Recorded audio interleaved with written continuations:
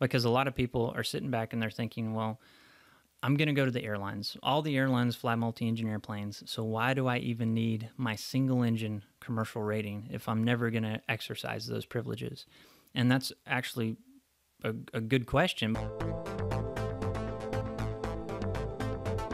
You're listening to the VSL Aviation Podcast. I'm your host, Seth Lake, and this is episode 20. Thanks for listening. Thanks for watching if you're on YouTube. Today, I'm pretty excited because we're starting the series on the multi-engine rating. And you might know this, you might not, but I specialize in the multi-engine rating. Here at VSL, that's the main rating that we do. We do about 4 of those a week. I've given hundreds of multi-engine check rides and flown thousands of hours in multi-engine aircraft, and I just love everything about it. So I'm excited to talk about this one. It's also going to be a little different format. We're actually going to talk about the training requirements because that's a question that gets asked a lot, is what type of training is required to get your multi-engine, specifically the multi-engine add-on rating. And then we're probably going to get into the beginning stages of the ACS. It'll be at least a 2 or 3 part episode or series on the multi-engine rating. So on this first one, we'll get through the training requirements and the first part of the airman certification standards. Now, another thing that I'd like to cover at the top of the show is that I've just launched my Patreon, and I've got some ways that you can support the show on the website, vsl.aero/podcast. This is a listener-supported content, and I really want to keep it that way. And I'm not saying I'm going to stop producing content unless you give me money. That's not it at all. I'm more than happy to keep producing this content to help you be a better pilot and help you prepare for your check ride. But it does help me create content more often if I get some support to offset some of the costs here, primarily my time, because every hour I spend in front of you doing these videos is one less hour I can spend flying airplanes and making money, which is how I make my living out here. So I would really appreciate it if you consider contributing to the show a little bit. Join the Patreon. Patreon just came out with this cool feature, Patreon video. So here in the very near future, I'm going to produce some content that'll only be available there. And one of those pieces of content is going to be kind of a masterclass type format of getting you prepared for your check ride. So I'll actually get into more detail on how check rides are given and some of the rules and regulations behind those on top of what I've already covered in the ACS. So you may check out my Patreon channel for stuff like that.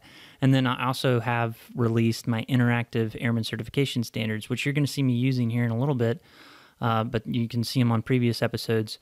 So those are available to purchase on the website. And then you also get both the commercial and the instrument ACS if you sign up for Patreon. Whereas if you go to the website and you buy them individually, you get about a 50% discount if you go on Patreon, and you get both of those. So if you haven't taken your instrument check ride and you're studying, I would really look into doing that. And so I think it's a good deal. It's a useful tool that's built there. So without further ado, let's get started on the multi-engine rating. So the first website I'm going to pull up is the eCFR. Now on the eCFR, I like to use this because this is the source data for all the FARs, is ecfr.gov. So I've got that pulled up, and I've kind of drilled down. We're in Title 14, that's Aviation and Aerospace, Chapter 1, Subchapter D, Part 61, Subpart B, and then Part 63. So 6163 is how we'd refer to this. And 6163 covers additional aircraft ratings. So in paragraph B there, it covers, paragraph A is just the general stuff. And then paragraph B talks about an additional aircraft category rating and an additional aircraft class rating. So let's talk about those for a second, because I think there's a little bit of confusion there, especially if you're new to aviation. There's category, class, and type. Kind of those are the broad spectrums of aircraft that we have. So a category of aircraft, that's airplane is a category. Helicopter is a category. Airship, balloon, those are all types of categories, right? Now, the level down from category, you have the class. So airplane being the category, single engine is the class, or multi-engine is the class. So airplane multi-engine is the category, airplane multi-engine class. So if we already hold a commercial single engine rating, right, a commercial airplane single engine, and we want to add our commercial airplane multi-engine, then we're adding a class, not a category. Now that matters because let's read through here. In paragraph B, if we're adding a category, here's what we have to do. We have to complete the training and have the applicable aeronautical experience. That sounds like a little bit of word salad, but that really matters because what that's referencing is back to further in 61 where it defines what you need to do for your multi-engine rating in Part 61. That's a lot of training compared to if you're just adding the class. So let's finish the category, right? We're thinking category. So you have to complete the training and have the applicable aeronautical experience. Must have a logbook and training record endorsement from an authorized instructor. Must pass the practical test and need not take additional knowledge tests provided the applicant holds an airplane rotorcraft, powered lift, weight shift control, powered parachute, or airship rating at the pilot certificate level. So the way I remember this is just powered to powered, right? So if you have a powered rating and you're adding a powered rating, you don't need to take a test. If you have a non-powered rating, which would be a glider, so let's say you have a commercial glider certificate and you want to add airplane commercial certificate, then you're going to have to take an additional exam. That's probably less common than the other way around where, like myself, I hold an ATP commercial rating in single engine. If I wanted to go get my glider rating, I'm going to have to take a written exam. Even though I already hold a commercial, I hold a commercial in powered. And so if you're going from powered to non-powered, you got to take a test. Or if you're going from non-powered to powered, you have to take a test. If you're going powered to powered, don't need a test. So if we're adding a category, there's all the things that we have to do.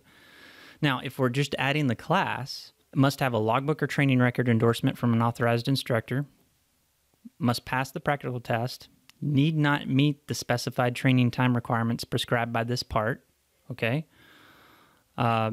Unless the person only holds a lighter than air category rating with a balloon class rating and seeking airship class rating. I won't go into that because that's all balloonatic stuff. And then paragraph 4, need not take an additional knowledge test. So that's a big difference, right? Because I don't have to meet the training requirements that are outlined in Part 61. I don't have to take a written exam. I just need a logbook and training record endorsement from an authorized instructor. So there's basically no time requirements required if you have a single engine commercial rating and you want to add your multi-engine commercial rating. There is no time requirements. All that you have to do is have a logbook and training record endorsement from an authorized instructor. It's really common to hear that there's a 3-hour training requirement. This rule has changed over time. Used to, yes, you did have to have 3 hours of training in the previous 2 calendar months to qualify for a test. That's still an endorsement that's given, but it's no longer for all ratings. Or let me rephrase that. For some ratings, the 3 hours is still a thing. But that's not the case for all the ratings. So there's no time requirement, bottom line. There's no time requirement. You just have to have the training. Now, 3 hours is probably the bare bones minimum. I would say on average, you're going to need about 7 hours of training, 7 to 10 hours of training to get your multi-engine add-on if you hold a single engine commercial. The same goes as if you hold a private pilot commercial and you're adding a private pilot multi-engine rating. It's about the same. It's almost the same identical check ride. So Part B, adding a category. Who does this apply to? So most of the people, I'd say 8 out of 10 people are paragraph C folks. They're adding a class, right? You hold a single engine commercial rating and you're getting your multi-engine commercial. I'd say 90% of our clients that come through VSL are commercial pilots and they're adding their multi-engine rating onto a commercial single engine rating. About 10% are coming to us for an added category. So what an added category is, and I'll give you the most common one, is that's our helicopter friends, our rotorcraft friends that have maybe started their career as a private pilot helicopter. They moved up to a commercial helicopter pilot, instrument rated. They've been flying helicopters a lot. They might have a single engine private pilot certificate, but nothing higher than that, and they're ready to move on to the airlines. So in that case, they have to meet all the training requirements in Part 61. So let's look at that real quick. So we're going to go back, navigate to Part 61, Aeronautical Experience, 61, Part 129. And we're just going to focus in on the commercial. I think 90% of my viewers and listeners are probably looking to add on their commercial multi-engine rating. Those of you that want to add your private pilot multi-engine rating, I would say that's marginally beneficial. The thing that, well, let me step back. I would suggest getting your private pilot multi-engine rating if you own a multi-engine aircraft, right? If you don't own a multi-engine aircraft, I think all you're doing is you're spending time and money getting another rating that you're going to have to take another check ride anyway. So you're basically volunteering to take one extra check ride, which is more costly and it takes more time, and I don't think it's really necessary. So you don't ever need really to get your private pilot multi-engine rating. You can go straight to commercial after you've gotten all your single engine ratings. So focus on getting your single engine ratings first and let the multi-engine rating be kind of the last rating that you get after you're already a commercial pilot. If you get it when you're a private pilot, that's great. But all that means is when you get a commercial pilot, you're going to have to take another multi-engine check ride to commercial standards. So that's that extra check ride I was referring to. You're just forcing yourself to take an extra check ride. So in 61.129, that defines the aeronautical experience for the commercial rating.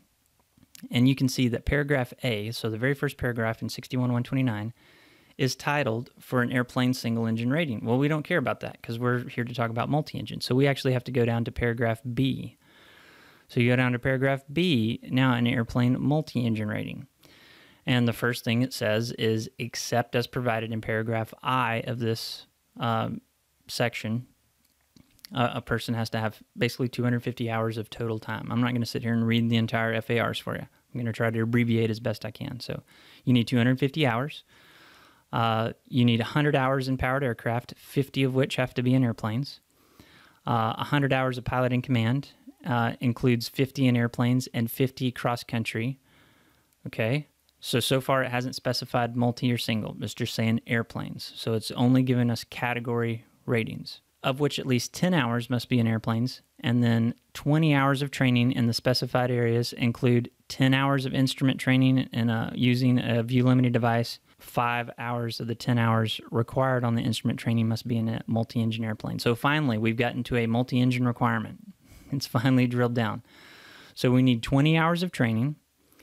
10 has to be instrument. 5 of those 10 have to be in a multi-engine airplane. So there's 5 hours required training. Then the next subparagraph is 10 hours of training in a multi-engine complex or turbine-powered airplane, or for seeking a multi-engine seaplane rating, 10 hours of training in a multi-engine seaplane. It goes into some other minutia there, but basically, big picture, this is another 10 hours that we need. So we need 10 hours of training in a multi-engine complex airplane. Now, the paragraph above that was talking about 10 hours of instrument training, and 5 of the 10 hours of instrument training have to be done in a multi. This paragraph just says 10 hours of training. So really, the 5 hours that it talked about above could be nested into this. Does that make sense? Hopefully it does. So really, all you're looking at in paragraph 3I and II is really 10 hours of training, not 15. Right? Because it's 5 hours of instrument training and 10 hours of multi-engine complex training. Well, we can nest that 5 hours in that subset of 10 hours of training. So far, we're just at 10 hours of training. 1 2-hour cross-country in a multi-engine airplane has distance requirements on there, and 1 2-hour cross-country flight in a multi-engine airplane at night has some distance requirements. And then 3 hours in a multi-engine airplane with an authorized instructor in the preceding 2 calendar months. So there's our 3 hours in the previous 2 calendar months. All of those, that's 1, 2, 3, 4, 5 paragraphs in subpart 3 there. All 5 paragraphs, you can total them up. It's only 10 hours of training in a multi-engine aircraft. Now, it's 20 hours of training total, but 10 of the 20 hours could be done in a single-engine airplane. So we're just at 10 hours of training so far. So baseline, 10 hours was required so far. But then, subparagraph 4, it says 10 hours of solo flight time in a multi-engine airplane, or 10 hours of flight time performing the duties of pilot and command in a multi-engine airplane with an authorized instructor. So here's another 10 hours. So right now, we're at 20 hours of training. So per the FAR, if you're adding a category, at a minimum, you're going to need 20 hours of training, or 20 hours of flight time in a multi-engine aircraft. 10 is going to be training. 10 are going to be solo. So when does this apply to you? Well, as we talked about before, if you're adding a category, so if you're coming from rotorcraft and you're adding a multi-engine category, it comes into play there. If you're doing this as your initial commercial, then it comes into play. When would you skip single engine commercial? Who is that the right answer for? And I get this question a lot because a lot of people are sitting back and they're thinking, well, I'm going to go to the airlines. All the airlines fly multi-engine airplanes, so why do I even need my single-engine commercial rating if I'm never going to exercise those privileges? And that's actually a good question because you're right. Most commercial pilots will never exercise their privileges as a single-engine commercial pilot. Most people will go straight to the airlines, which are all multi-engine, of course, and you're never going to use your single-engine rating. In fact, a lot of my coworkers in the Air Force that are flying for major airlines like FedEx and Delta and Southwest, they still don't have their single-engine commercial rating. They've never gotten it because they never flew a single-engine airplane in their entire career, right? The Air Force you would do your primary training in the T-37, which was a twin-engine turbojet, and then you would move to the T-38, which is a twin-engine turbojet, and then you would move to your aircraft, which all of them are twin engines, minus, an F-16 here or there. But in like the C-130 world, we have a lot of pilots that don't have a single engine rating at all. They don't have a single engine rating. It's all multi-engine. So it's not required. I'll agree with you there. So why does everybody get their single engine commercial and then get their multi-engine commercial? Why doesn't everybody just go straight to multi-engine commercial? Well, the answer is kind of an economic answer having to do with the rules that we just read. If you go straight to your multi-engine commercial, you are going to have to spend 20 hours with an instructor and 20 hours in a multi-engine airplane. So let's do some quick math. So I've got a calculator pulled up. Let's just do some quick math here. Let's say, I would say the national average for renting a multi-engine aircraft is $400, and then the national average for an instructor in a multi-engine aircraft is about $70. So we're looking at $470 an hour. And again, this is on average. You'll be able to find schools that are much cheaper than this and probably a lot of schools that are a lot more expensive. Let's just assume $470 an hour. So if we do 470 times 10, that's $4,700 for the 10 hours of training, right? So that's the 10 hours of training. Now we have to do 10 hours of solo. We're like, well, that's only going to be $400 an hour. So we'll go ahead and do that math. We'll do $400 an hour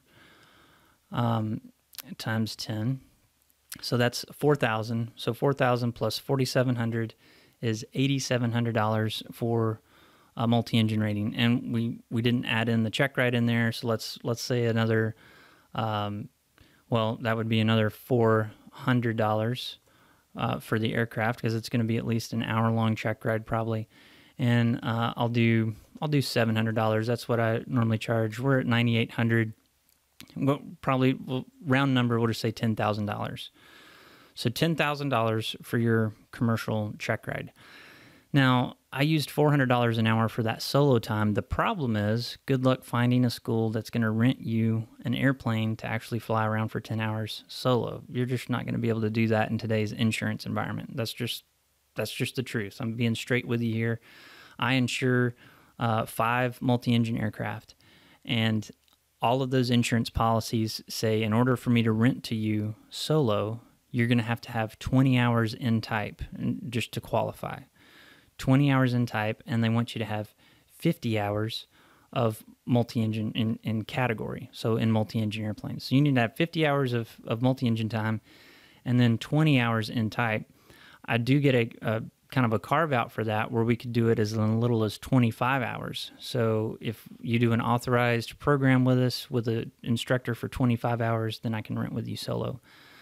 So basically, you can't rent the airplane solo. So really, you're going to have to do the 10 hours of doing PIC duties with an authorized instructor on board, right? That's a legal thing for you to do. There's an endorsement for it. In 6165H, it talks about basically giving you can fly with an instructor as doing the duties of PIC as long as that instructor is not teaching you. They're not instructing. And you can't dual log that time. So don't try to get cute with the rules and say, well, I need 10 hours of training, and then I'm going to fly this at the same time, my 10 hours with an authorized instructor, and that way I only have to do 10 total. No, it doesn't work that way. It specifically says you can't log the hours when you have an instructor on board and you're logging PIC duties, doing the duties of the PIC. That can also be logged as dual received. So it's going to be 20 hours, and it's all going to be at that $4,700 or $470 an hour. So really we're looking at 470 times 20, 9,400, plus another 400 for the check ride, plus another 700 for the check ride fee. So $10,500 if you're going to do everything per part 61 as your initial rating. So we're looking at $10,500. Now let's look at the most common way though. So that's not how most people do it, right? They don't do their multi first. They do their single engine first. So let's think about your single engine. You're getting the 250 hours, right? And you're getting that on your way to private. You get to count all those hours, and then your instrument rating, you get to count all those hours. And so there's a little bit of time building that comes in, but as soon as you hit the 250 mark, you'll basically be ready for the single engine check ride. So let's say you need 5 hours of kind of check ride getting ready, and then the check ride itself. So I'll say $170 an hour for a single engine airplane, plus another $60 for a instructor. So that's $230 an hour. These are kind of wild averages, but I think they're pretty close. So we'll just say $230 an hour. I think that's a little on the high side for training nationally. It might be a little cheaper here in kind of the central United States, but it's probably more expensive on the coast. But anyway, we'll say $230 an hour with an instructor times your 5 hours. That's $1,100, so $1,150. And then the check ride is going to be another $160 an hour rental, for the flight itself, and then plus another $600. So you're looking at, we'll just round up and call it $2,000 for your single engine commercial. Well, now as a commercial airplane single engine certificate holder, you don't have to meet any training requirements. So you can get the multi done in as little as 2 hours or 3 hours. Now, realistically, you're probably going to spend, like I said, about 7 hours. I give these ratings all over the country, and I think 7 hours is a solid answer. So really, you figure another hour for the check ride, so another 8 hours. So we said we're at $2,000 for the single engine commercial, because we're just doing that spin up. Remember, you already did all your 250 hours in a single engine. So now you're ready for your add-on, just those 5 hours, so $2,000. Let's add in 7 hours or 8 hours of flying. That includes the check ride at our we'll do 470 times 7 hours, plus another 400 for the check ride, plus another 700 for the check ride fee is $4,390, plus 2,000 is $6,390. And you could even round up to $7,000 or even $8,000. It's still $2,000 cheaper, conservatively. I would say probably more like $3,000 cheaper to do your single engine commercial first, followed by your multi-engine commercial. You're saving $3,000. So this is the real reason why people don't skip their single engine commercial. They get their single engine commercial first and then get their multi-engine commercial, is because back to what we were initially talking about, part 61, 63. So that's the reason, is it's a lot cheaper to add a class than it is to add a category. So really long story short, why do people get their single engine and then their multi-engine? Because it's cheaper for me to add a class than it is a category. So that's why. Now, in years past, you'll hear stories from maybe older pilots, probably a little bit older than me, is kind of went out of vogue, but used to, you would take your private pilot in a single engine airplane, and then you would move and get your multi-engine private pilot rating, and you would do the rest of your training in a multi-engine airplane. I believe ATP did that in probably the 90s or so. That was really popular for ATP. They would do all of your training basically in multi-engine aircraft. Now, that might have worked out then, but I think, changing economics, especially keeping a twin engine airplane flying. Trust me on this. It's a hard thing to do. Multi-engine aircraft are pretty expensive. In fact, that wouldn't hurt talking about this right now, because the numbers I've been throwing out, these are real world numbers in 2022. Why does it cost so much? Why is it so much more expensive for a multi-engine aircraft? Well, let's think about the fleet first. What kind of multis do we have out there? Most of them are old. So there's not a lot of new production multi-engine aircraft coming off of assembly lines. There's just not. Cessna no longer makes a piston twin anymore, and they haven't for a long time. Beechcraft makes maybe 2 or 3 Barons a year, and they're $1 million plus. Diamond makes a twin. In fact, they make 2 different twins. I think it's the 52 and 62 or something. I'm not a Diamond aircraft flyer or know much about them. They're very expensive.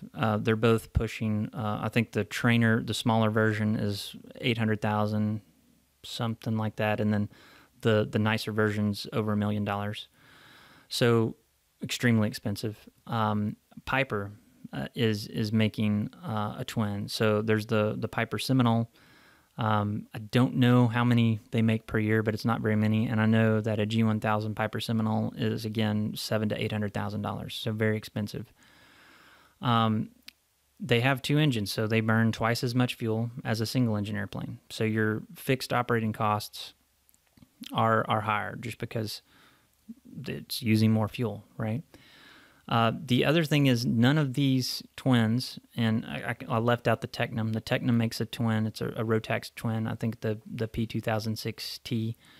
I don't have any experience with the Tecnam, and its fuel burns a little bit less, but it's probably the cheapest new build aircraft, but just not a lot of them out there. So I guess it's kind of a newer aircraft. There's not a lot of those in the training fleet right now. At any rate, all of these aircraft cost twice as much as their single-engine planes to operate on a fixed cost basis as far as fuel burn goes. Also, their fixed or really variable costs as maintenance is a lot higher than a single engine. It's more than just double, right? It's I guess in a perfect world, it wouldn't be double the cost. It would be, maybe 150% of the cost, because you do have 2 engines to do inspections on, but you still just have 1 fuselage, right? And you have still just 2 wings out there. You don't have double of everything. It's just twice as many engines and associated gauges and controls. However, most of the multi-engine fleet doesn't get flown as much, and planes generally just don't like to sit. They're also older. And also, most of these weren't built as training aircraft. In fact, I left out the Piper Aztec and Apache. The Piper and Aztec and Apache are apart from all of these other ones because they're the only ones that were really a clean sheet twin engine design. All these other planes, so the Seminole, it's just a twin engine Piper Cherokee or Warrior, right? The Duchess is just a twin engine Beechcraft Sierra. The Baron is a twin engine Bonanza. So none of them were purpose-built as twins, and I would argue that none of them really built as training in mind. So any high-repetition training is going to be really hard on these airframes, and it's just going to require a lot of maintenance to keep them going. And also, they haven't been made in a long time, so they're older aircraft, and older aircraft in general are harder to maintain. So this is kind of my theory on why twin-engine aircraft are so hard to find. First of all, they make up only about, let's say, 10 to 15% of our training fleet are twin-engine airplanes. So there's not as many of them. The flight schools that do have them, they're kind of sitting in the back corner of the hangar. The single-engine aircraft are going out and flying every day. They're the money makers, right? They're making all the revenue for the flight school. So if something goes wrong with the single engines, they become a priority, right? We have to get the single engines fixed because that's what our students need most of the time, and that's how we're making our money. Meanwhile, this twin engine aircraft back here, which is rare, it has an expensive part that's broken. We don't have the excess revenue to spend on this plane because after we spend that money, the expensive labor and parts on that plane, it's not like that plane's going to turn around and make us a bunch of revenue. It's going to continue to only be flown about 10% of our total flight hours because not many people, well, you don't need as many multi-engine hours as you do single engine hours, right? I would think the average pilot, by the time they show up at the airlines, they've spent 90% of their time in single engine airplanes and 10% of their time in a multi. So if you think about that from the other side of the table of the flight school owner, that means 90% of the revenue they made off of that student came from them flying a single engine airplane, and the 10% came off the multi. So the cash flow part just isn't there. And it's really hard to cash flow that multi-engine airplane and focus on it because you've got a plane that's now using a significant percentage of your maintenance budget, but it's not contributing a significant percentage of profit. So I'm talking a lot of economics right now because I'm a flight school owner and I deal with these. But that's what drives the industry to where it's at now. That's just the way it is. So here at VSL, we've kind of turned that on its head, and we don't have any single engine airplanes. We lease one just to have, so our instructors have a little bit of extra flying they can do on the side with local students. But all of our aircraft are multi-engine. So we kind of flipped that over on its head, and now all we focus on is our multi-engine airplanes. And that's great because this rating only takes about a week to accomplish. You can come in on a Monday and leave by Friday or Saturday with your rating.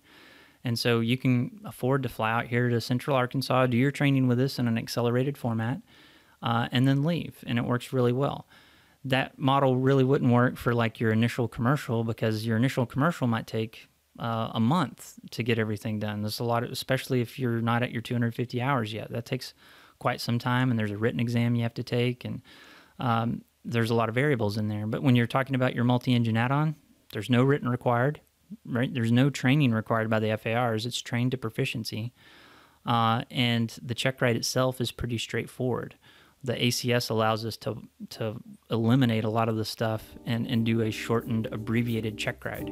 So that's what we're going to look at next.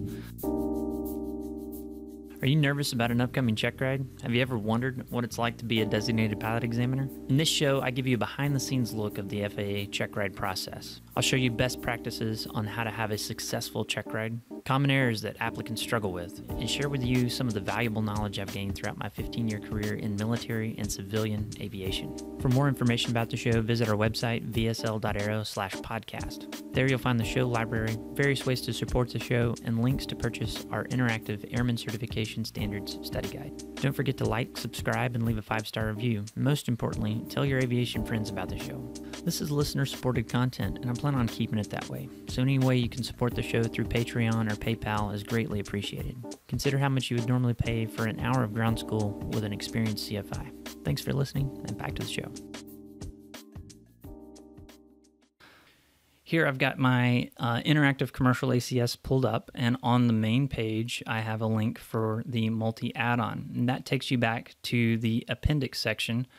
I believe it's, let's find the actual appendix number. What is it?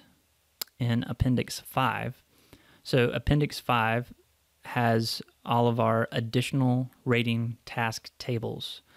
So you can see that there's multiple of these. There's an additional rating task table for the following: addition of an airplane single-engine land rating to an existing commercial, an addition of an airplane single-engine C rating, addition of an airplane multi-engine land rating, addition of an airplane multi-engine C rating.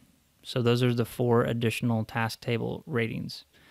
So the most common one is the addition of a multi-engine land rating. So we can see right here, here's the title, addition of an airplane multi-engine land rating to an existing commercial pilot certificate. So we have an existing commercial pilot certificate. That's our single engine land rating, right? And so that's where we enter the table. Is this column is his airplane single engine land. So that's the rating we currently hold.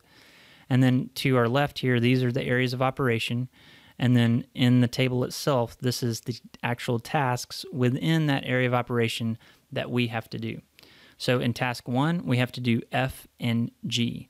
So task 1, if you remember back from my my previous episodes on the ACS, area of operation 1 is our pre-flight preparation. That's really where I construct the oral exam out of, or any examiner is going to construct their oral exam out of area of operation 1. So instead of going through all of that, right, let's look back. I don't have to do in area of operation 1 our pilot qualifications, our aircraft certification, our weather, our cross country navigation. I don't have to do any of that. All I have to do is tasks F and G, which is performance and limitations. So that's the first one. And then the next one is task G, which is operations of systems. So during the oral, at a minimum, I have to cover task F, performance and limitations, and G, operations of systems. So within those performance and limitations, there's 2 skill areas. So remember, you have to do 1 knowledge item, 1 risk management item, and all of the skills. So 2 skills that we have to do. And then operations of systems, we have to do 2 skills there. But skill 1 is operate at least 3 of the systems in the knowledge area above. So during the oral, I'll ask you about 3 systems of a multi-engine aircraft. And typically it's going to be 3 systems that I know that are different than most single-engine aircraft. So let's talk about that for a second, and then we'll go back to performance limitations. What systems are different in a multi-engine airplane? The first one that comes to mind is the fuel system. So the fuel system is different in a multi-engine airplane because all multi-engine airplanes, at least that I've seen, have the capacity to cross-feed.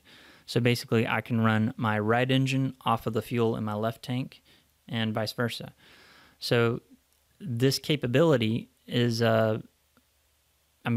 it's pretty straightforward on how to use it, but the question I ask is, why do you have that capability, right? If I lose an engine, I want to land. And in the lower 48 states, if I'm not over water or not in the middle of nowhere, Alaska, I can pretty much be assured that I'm within about 30 minutes of an airport at any given time. There might be a few remote areas in the country, I'm sure, where you're a little bit longer than 30 minutes away from an airport, but especially down here in the southeast United States, you can't swing a dead cat around without hitting an airport. They're everywhere. So why would I be flying for an extended period of time, so much so that I would need to cross-feed to make it?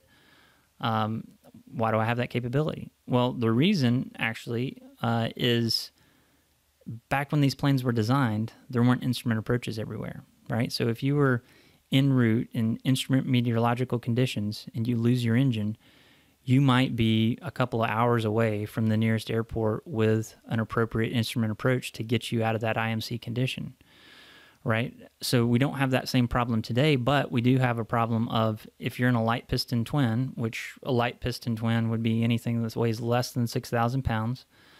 But if you're in a light piston twin and you lose an engine in IMC conditions, I'm going to start flying to an airport that has probably at least circling minimums or higher. That would be my minimums that I want to shoot an approach to, because if I'm shooting an approach on a single engine and I get down to 200 feet on an ILS and I have to go missed, well, the single engine performance of a light twin isn't guaranteed, right? It's not a sure thing. In fact, most of the time it's really, really bad. Sometimes in the summertime, it can even be not positive climb at all. Even with full power on the operating engine, if the left engine or either one of the engines are inoperative and you're at a heavier weight and it's hotter conditions, there's a good chance you might not be able to climb, period. So now you're down here at 200 feet above the ground in IMC conditions, having to try to go missed, and that's a very, that could be a significant emotional event, we'll put it that way. Something that I want to avoid. So what I would do is I would set up cross-feed and I would fly for 2 or 3 hours to get to an airport that had really good weather where I'm guaranteed I can shoot an approach and get down without having to worry about going missed. So fuel system, that's a system that's different than a single. The next one is the landing gear. Many of the students that come through VSL for their multi-engine rating do not even have their complex rating anymore. This is kind of an emergent thing that didn't used to happen, because to get your commercial, you had to have 10 hours of training in a complex airplane, and even in the check ride, you had to do the check ride in a complex airplane. Well, that, since about 5 years ago, is no longer the case. So what happens now is I would say most flight schools are giving all their commercial students all their training in technically advanced aircraft that are not complex. So think of a G1000, 172. So they qualify for their commercial rating using the TAA rule. They never get a complex rating, and they show up here to VSL, and it's the first time that they've ever swung gear. So talking about the landing gear system is something we do a lot here, specifically with the students that don't have any complex time. So if you don't have your complex rating, you can still get your multi-commercial add-on, and no, you don't have to have your complex rating before you show up. We'll do your complex rating while you're here, but that's just something to consider there. You're going to have to study on the systems a little bit more than you would usually. So that's the second system. I would say the third system is the full feathering propeller. So in a single engine aircraft, the propeller, a constant speed propeller, always basically wants to go as fast as possible. And if you remove oil pressure from it, it's going to spin as fast as it can, right? Well, in a twin engine aircraft, if you lose oil pressure, the prop wants to go as slow as possible and stop, or what's called feather. So it'll actually stop moving, and the engine will be completely secure and it'll be off. You might have seen videos of it or something, but it's called a feathered propeller. So a full feathering propeller is actually it's not different completely than a single engine governing system or constant speed propeller, but it kind of works in the opposite, right? So in your single engine, let's say you're flying a 182 constant speed propeller. When you make the prop spin faster, you're opening the pilot valve and allowing oil to escape from the propeller hub, and the prop spins faster.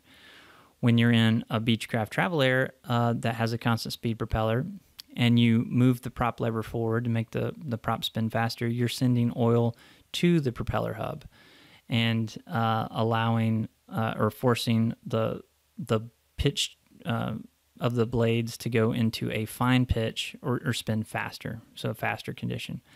So if you lose oil pressure, catastrophic oil pressure in a twin engine aircraft would cause the propeller to automatically feather back and it would shut off. Whereas if you were in a single engine airplane and you had a catastrophic loss of oil pressure, the propeller would go to fine pitch and spin very fast, and eventually your engine would seize and stop moving as well. But the reason we want the propeller to feather in a twin engine airplane is because if it doesn't feather in a twin engine airplane, it's out there creating an immense amount of drag, and so much so that our remaining engine can't keep us airborne anymore. So we want that engine to feather automatically. That way the engine that we have remaining can keep us safely airborne in most cases. I would say there's maybe 40% of the country during the summertime that in a light twin, you're probably in a forced landing condition much as you would be in a 172. And what I mean by that is even after you've feathered and removed all drag, you're full power on your remaining engine, you don't have enough performance to stay airborne. You're in kind of this powered glide situation, and that's because of something called your absolute ceiling. So that kind of takes us to, we'll go back to our performance and limitations. We're going to talk about absolute single engine ceiling and our single engine service ceiling. So those two numbers are something that you've never dealt with in a single engine aircraft. So your single engine service ceiling, that's the service ceiling where with one engine you can continue or hold a 50 foot a minute climb. Your single engine absolute ceiling is the ceiling you can hold at 0 foot a minute climb. Another way to think about your single engine absolute ceiling is to really think of it as a drift down altitude. So in the Travel Air, for instance, it's about 8,000 feet. So if I'm at 10,000 feet and I'll lose my engine, I will drift down slowly until I can maintain 8,000. Well, the issue here is, what if I'm over the Rocky Mountains and there's terrain at 9,000? Well, I'm going to drift down until I land, basically, or hit terrain. So I'm in a forced landing condition in that scenario. Whereas here in Arkansas, even in the summer, density altitude might be 3,000 or 4,000 feet. If I lose my engine up at 10,000, well, I'm going to sink down to 8,000, and then I'll be able to hold 8,000, and I can fly around as long as I can using crossfeed or whatever until I run out of fuel, and then then I would be forced to land. But basically, I can fly to an airport of my choosing within my fuel range and do a single engine landing successfully. But you could be in a condition, like I said, in a mountainous terrain during the summertime specifically, where you're going to be in a forced landing condition. So that's a new performance number that you'll have to discuss. Another performance number is your accelerate stop distance. A lot of people refer to this as accelerated stop. It kind of bugs me because that's not a thing. It's accelerate and stop. So accelerate stop distance. So accelerate hyphen stop. I'll put that up on the screen here. But accelerate stop is the distance that you travel from brake release to acceleration, rotate speed or decision speed, and then the distance it takes you to go from rotate speed or your decision speed to stop. So you add those two, the acceleration and the deceleration, you add those together, and that's your accelerate stop distance.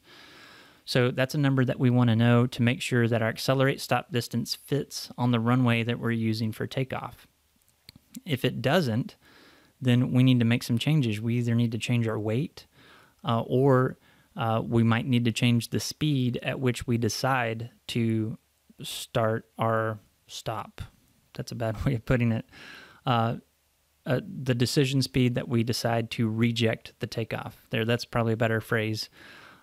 So if we make the decision to rotate, and that gives us an accelerate stop distance of 4,000 feet, let's say, we're just throwing out numbers here, and we want to take off from a 3,000 foot runway, well, then we might need to back off our decision speed to 75 knots. So now once we pass 75 knots, now we're committed to going no matter what happens. And if an engine fails, we're going to continue going. But if an engine fails before 70 knots, we're going to stop, and we'll know that we'll be able to stop in the distance remaining. So that thing that I just mentioned there of reaching an airspeed where you're deciding to go, that would be called our accelerate go distance. Now, in a single engine piston twin, the accelerate go distance is going to be, as a rule, always longer than your accelerate stop distance. And that's because a twin engine piston doesn't have a lot of excess thrust. So if you take one of its engines away, it's losing 50% of its power, and it's losing about 80% of its performance, because performance is a function of excess thrust, right? So it's not just a function of the number of engines that you have. So in other words, if I have one engine and I have, let's say, a power of 10, and I add a second engine, doesn't mean that I'm going to have a power of 20, because that second engine is also causing extra drag, right? It's adding weight. So it's not a one-to-one function. You know, it's not directly correlated like that. So just because I have two engines doesn't mean that I have twice the performance. It really only means I've got about 20% of excess performance over a single engine airplane. So when I lose that extra engine, I'm losing 80% of my performance. It's a lot.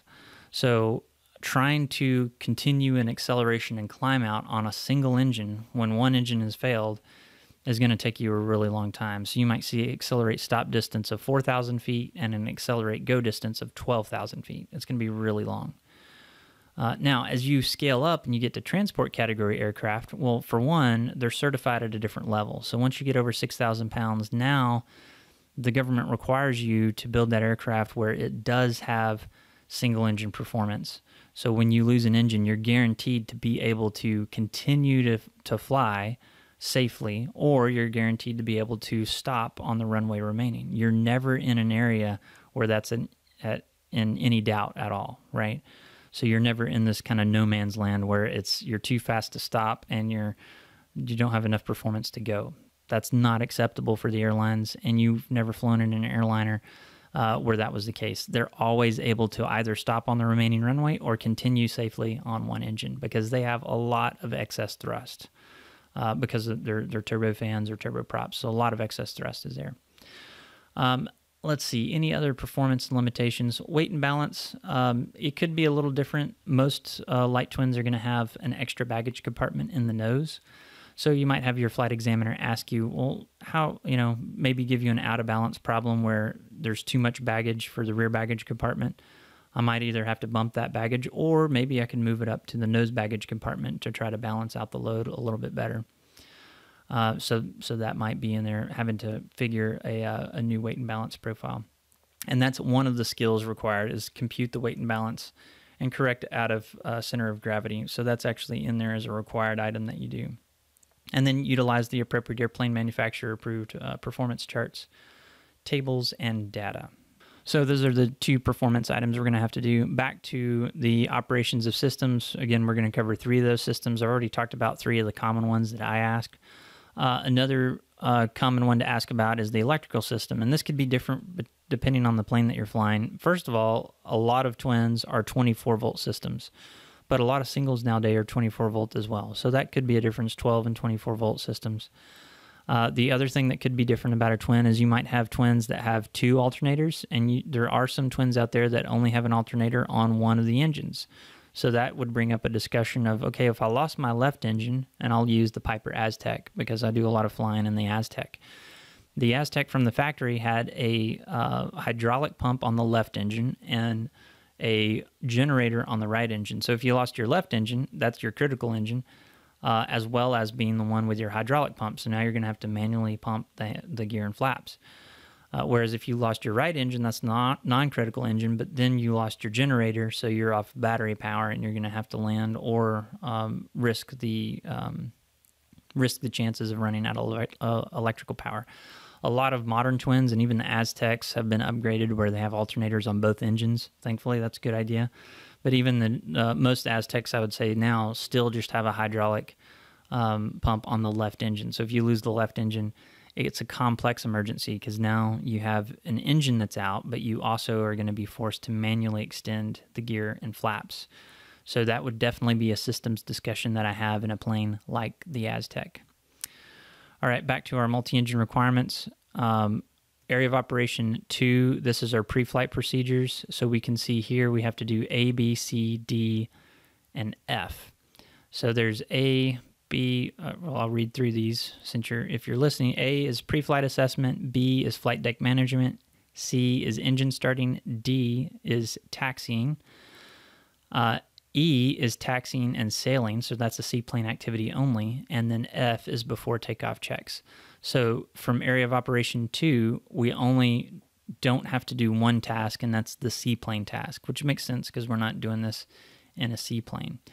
Area of operation 3, we don't have to do any of those activities. So area of operation 3 and 6, 8, and 11. Those are the areas of operation that we don't have to do at all.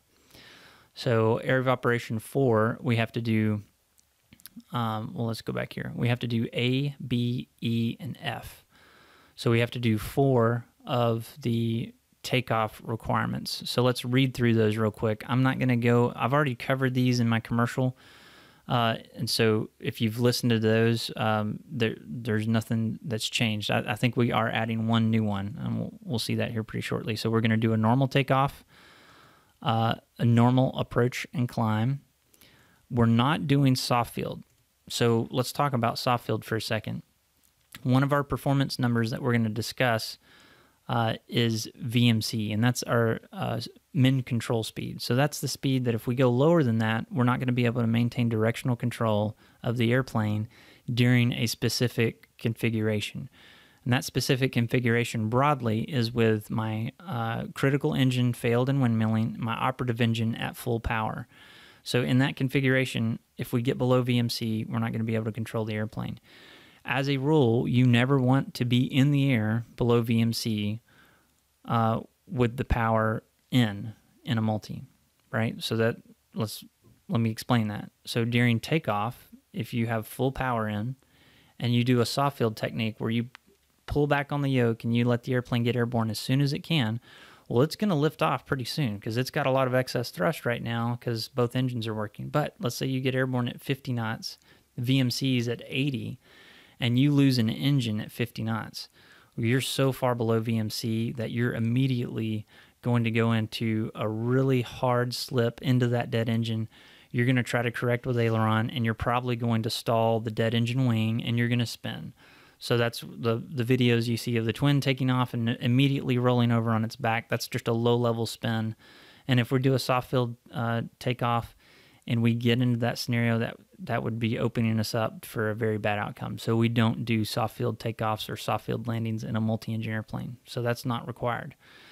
And you can see that the soft field tasks say ASEL in parentheses. That means they're only airplane single engine land.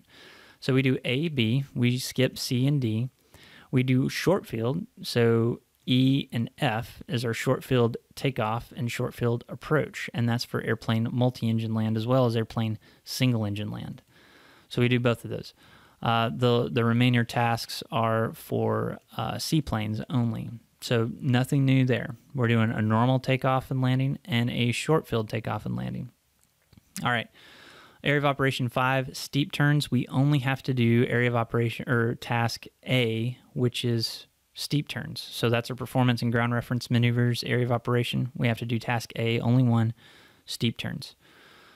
Area of Operation 7, this is our maneuvering during slow flight. We have to do all of those. So all the,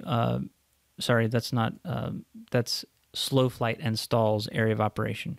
So not the slow flight area of operation, the slow flight and stalls. We have to do all the slow flight and stalls maneuvers that you did as a single engine. You have to do those in a multi as well. All right, we are in area of operation 9. This is emergency operations. If you remember back to our commercial single engine, we had a couple of these that we didn't talk about, and that's because they were airplane multi-engine only. So that's where they come in, is our emergency operations. And then our next area of operation, which I'm gonna hold off for now, is area of operation 10. That's our multi-engine operations. So we're gonna save that for the next episode. I've already been going for almost an hour now, so I'm going to cut that off here. In the next episode, we're going to cover area of operation 9 and 10, so finish up the ACS discussion. And then the things that I've mentioned today about min control speed and multi-engine aerodynamics, we're going to have a more in-depth discussion about those because there's some maneuvers in there that directly relate to those principles. So hopefully that'll be more of kind of an intro to multi-engine flying. But for now, we covered the training. We covered the beginning parts of the ACS, so hopefully you have a better idea of when you need to get your multi-engine rating and kind of the first steps into doing that and kind of what a check ride is going to look like. So on the next episode, we'll cover the rest of the ACS and then go into that more aerodynamic discussion about multi-engine principles. So I hope you found it useful. Thank you so much for the feedback. I love the comments in YouTube. I would love some feedback on Apple Podcasts. So if you can give a 5-star review, leave a feedback, say something about the show, tell me you like it, tell me you're listening out there. I hope you are. But those of you that have donated on Patreon or PayPal or bought the Airman Certification Standards, I really, really appreciate it.